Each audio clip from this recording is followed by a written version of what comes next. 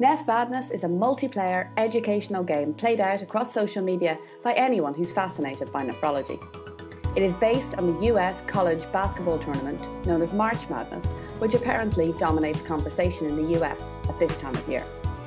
In our game, instead of basketball teams, 32 hot topics in nephrology are pitted against each other, with the winners of each pair chosen by a 9-person blue ribbon panel of experts. Each topic is introduced by a fully referenced summary called a scouting report, written by an expert in the field. Reading these reports gives an in-depth review of a variety of topics and is of itself a fantastic learning opportunity. This year, for the first time, participants receive 8 hours of CME credits. But the real fun happens when the games begin. Registration opens on March 15th when the brackets are announced. Start at the AJKD blog and fill in your brackets, which means read the scouting reports and determine what you see as the most important of the 2 topics in each match. Make your picks for each round and move on. You can do this alone or with your colleagues.